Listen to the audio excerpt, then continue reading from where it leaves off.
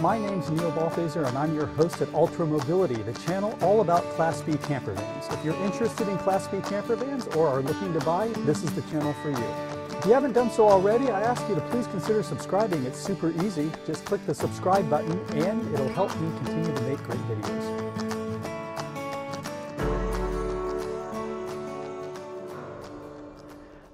I have a great question from a viewer, Kristen Jones, and she says, "We are so new to this. Do you have a first through last steps for setting up at a campground?" Well, I'll give you my philosophy on this, Kristen, and for everyone, your mileage may vary, so you'll discover your own way that you like to set up for camping. But here's what I like to do, and here's what works for me. And for some of you who may not know, I did use this exact van when I traveled across the country from Montreal to San Francisco. So I traveled, I was over 2,000 miles or so. It was about a 7-day trip. So I had plenty of time, and I do camp in this van as well on occasion.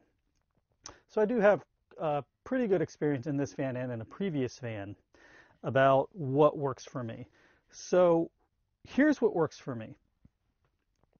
One of the reasons why I bought a camper van, a small camper van, this is a 19-foot 6-inch camper van, is for the convenience of being able to use it as a car as well, and that includes when I go camping. So I like to go out and explore the area. I like to make fresh meals. Don't generally stock up my refrigerator a week in advance and have it chock full of food. I mean, you can do that, and this refrigerator is certainly big enough for that, but I generally stock it up with a few things, but in general I will go out and I'll find the fresh produce and things like that for making my meal. So I do not like having any hookups when I go camping at all. Basically, my mode of thinking is I'm boondocking all the time, even when I'm in a campground. So when I pull into a campground, I just pull into my space. Sometimes I don't even get a space with hookups. It gives me more flexibility. You'll find during the camping season that campgrounds can get filled up pretty quickly, but if you're flexible and say, you know what, I don't need hookups, I just need a place to pull in, you'll be able to find spaces a little more easily. So I don't hook up when I first pull in, unless it's hot.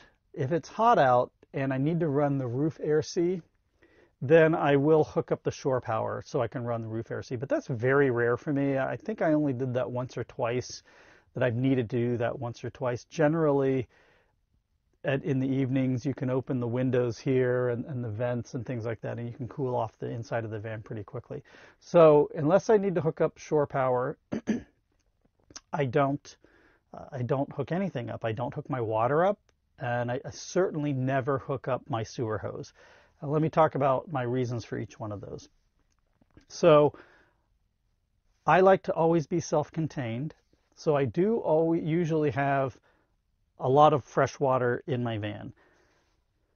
I use my fresh water levels as a gauge for letting me know when I should dump my black and gray water tanks. Why is that? It's because if I hook up to city water and I'm using city water, then that city water is going obviously into my fresh and gray water tanks.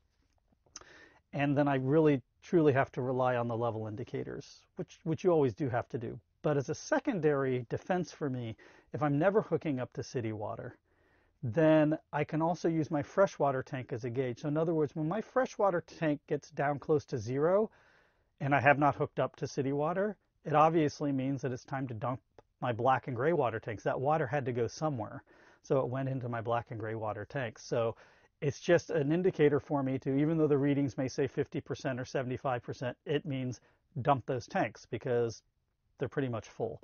So that's why I generally never hook up to city water when I go to a campsite, because I like to just continue that system. I don't hook up the sewer connection because it's a bad practice. What people end up doing when they hook up the sewer connection is they open, so there's two valves at your dump station. There's a black valve for your black tank, which is where your toilet water is, and then there's a gray valve for your sink and shower water. And what a lot of people do is they'll just, when they hook up permanently at a camp spot, when they hook up their sewer, they'll open those two valves so that when they don't have to worry about their tanks filling up and the water is just continually flushing out of the system, kind of like your house. The problem with an RV is with the black tank, when you do that, what tends to happen is,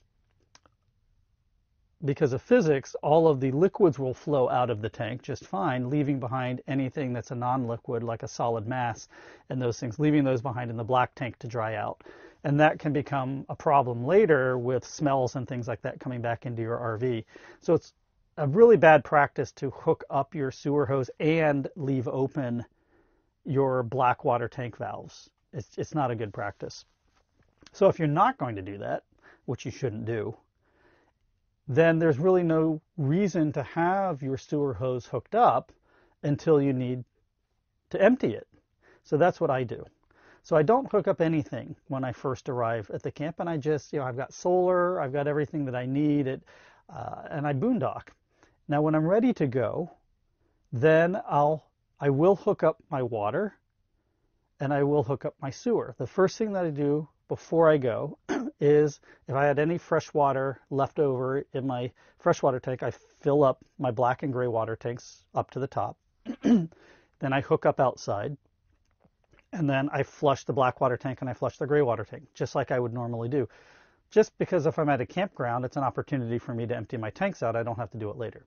So when I'm ready to leave, I flush my tanks. Then I do hook up and fill up my freshwater tank from the gravity fill using the hose. There's usually a spigot connection for you at the campsite. So I just hook up my freshwater hose water and I fill up on the side of the van. I fill up my freshwater tank. That's it. I'm done. It takes me all of maybe 10 minutes, and then I'm on my way and I'm at my next destination. So that's the process that I use. It's super simple for me. It means I never really have to think about it because I'm always boondocking.